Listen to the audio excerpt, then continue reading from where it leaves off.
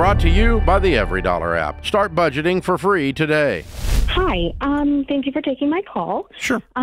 So my in-laws loaned us $40,000 last year at 4.5% interest rate for 5 years. Oh my gosh. So we could buy a house on a loan assumption. Oh, Lord. And that loan assumption came at a rate of 3.125%, so we couldn't let that pass by. So instead of going to the bank to get $40,000, we loaned it from that. Well, they offered to give it to loan it to us, and we took them up on that offer. Mm-hmm. So I had a baby in December, and so now I'm staying at home. But before I had the baby and I'm staying home now, we got that loan down to $22,401 because we're kind of following the baby steps. Well, we're trying to. So now I'm not working. My husband is a little iffy about going under $10,000 because currently we have $25,000 in savings, and I'm kind of suggesting, should we just wipe out the loan with them? What does he make? Save up. He makes $76,000 a year. So are you living on a written budget with the EveryDollar app? Spreadsheet and all. Okay. Cool. Yeah. Well, you said very much in control of every dollar. Very much. We know where every single penny goes. Okay. Essentially. So you said you're trying to follow the baby steps, right? So. Yeah. Well, wait a minute. I'm telling my husband. I mean, he's just nervous about going under $10,000. Yeah, but if any emergency comes. Yeah, it's his parents. He's nervous about it. He probably feels comfortable because it's his parents. People. It doesn't matter. It doesn't matter. People. It doesn't matter. You're feeling it, and you're feeling it for good reason. For two reasons. A, it's debt, and your body's going to feel debt. And then two, it's debt that you owe to in-laws. Like, let's not make this... Thanksgiving dinner tastes different when you eat with your master, and the borrower is slave to the lender. I know that's right. Yeah. Let's not make a complex situation more complex by adding debt to it, right? So, yeah, if you guys have agreed this is the financial plan that we're following, then I'd hold him to that. And I'd say, listen, if we said we're following the baby steps, we need to pay off this debt and then rebuild our savings. That's what the steps say. That's what the plan is. We said we are following that. And I don't feel comfortable with this debt. As your wife, I don't feel comfortable owing your parents. And if for no other reason, this should matter because of that. Right? Yeah, I've told him that. And he definitely understands. They're amazing people.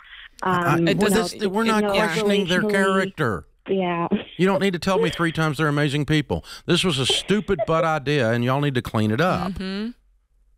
Yeah. It was dumb. You shouldn't have done it. But you did it, and now you have the opportunity to clean it up. Don't do it again. I have heard you call so many people dumb that now I'm appreciating that I've gotten to that level. You're part of the club. I did not say you are dumb. I said the idea and what you did was dumb. There's a difference. Yeah. I am not dumb, and I have done some dumb butt things in my life. Quote, dumb butt decision. That's what it is. I have done it. I have done it. So you guys clean this up. Get it out of your life. You can feel it, and you can. This is not an indictment of saying your parents are bad. Our parent-in-laws are bad people. They're wonderful people. They were trying to be helpful. They were helpful in a bad way, but they were helpful. They're trying to be sweet. They're trying to get you what you want in life. And they're not being mean. They're not calling you every week and looking at your budget and judging you. They're not control freaks. You didn't bring up any relationship issues. These are not bad people. That is not what the point is. The point is you have $22,000 in debt and you have $28,000 or $26,000 or whatever it is in your account. Write a check today and pay it off. That's the point. Yeah. Yeah. If it was on a credit card, it'd be the exact same thing. That we'd say that was a stupid butt decision. You shouldn't have done that. Now clean it up. It's you got the money there. Write a check. It's just it just complicates. It makes the more drama to the conversation because it's the in-laws. And think about it like this. You know, your life has changed since you took that loan. Now you're staying home with the child. That's an income that's gone. You have to ask yourself, okay, if we keep this debt around, what happens if there's another major life change? What if your husband loses his job? What if he's laid off? So there's a lot of variables here that a lot of times we don't let our brain think about because it's not pleasant. But when you carry debt, you are holding risk. I don't care who it's to, because Dave talked about Thanksgiving dinner tasting different. It would taste a lot worse. And by if the both way, of you we're weren't not going to working. be at the $2,000 or $3,000 level in this, but for about 10 minutes in Right. this account, because you're going to immediately start adding money to it, correct? Oh yeah, right. Yeah. So how much and would he's you add expecting to it a bonus month? too. How much would you add to it a month without having these payments? 700. Yeah, Okay. about 700 a month. Okay. All right. And he's expecting a bonus soon, and hopefully a promotion soon. Yeah, Right. and a lot of that will go hoping to. that So you're going to be, materializes. like by September, you're going to be right back up where you need to be, right? Well, Yeah. we're going to be down. We're going to be down at to like $3,000 Yeah. after we pay it. Yeah. And you got a bonus, and you got $700 a month. Well, And yeah, that's is $700 a month if you don't have this payment, or currently $700 a month? if we don't have the payment, $700 a month. All right. Yeah. And it does freak them out because we were following the baby steps when I was working, and when I found out I was pregnant, we were essentially just dumping money to this loan to them, and it freaked them out. They were like, what are you doing? I'm not. 'cause I'm not concerned about them freaking out.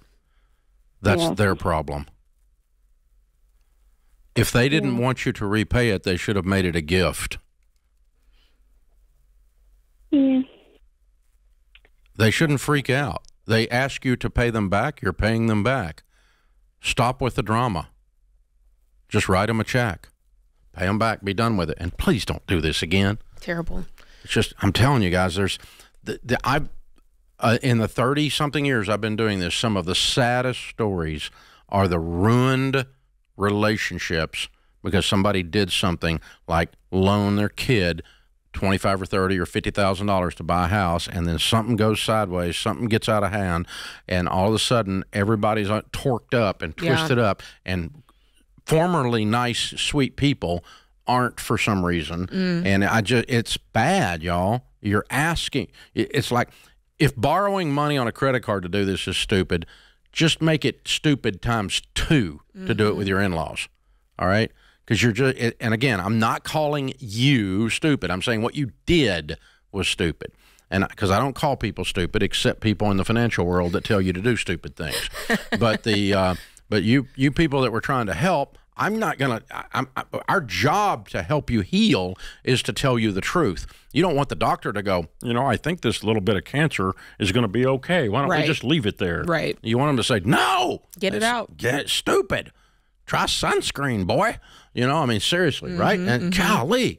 So you want people to tell you the truth if they're going to be healers. And we're not going to hold back. We're going to tell you exactly what it is because we got a lot of people to help, and we love you, and we want you to win. And that includes Darlia in Fredericksburg, Virginia. But Dave, there's so many people who they are sitting on savings while they've got debt sitting over there in the corner. And the thought is, I don't like the risk of not having savings, Then but you they shouldn't have don't got the entertain the debt. other side of the equation, which is you must not care that much about risk because you've got debt Because sitting you've over already here. offset it. Your balance sheet still represents a broke person. That's right. The math has to math. I don't want to be down less than $10,000. Well, try not going into debt and using up all your money then. Right. That's a good way to solve that. And by the way, you can pass up any housing deal. It's too good to pass up. No, it's not. Not if you can't afford it. No, it's not.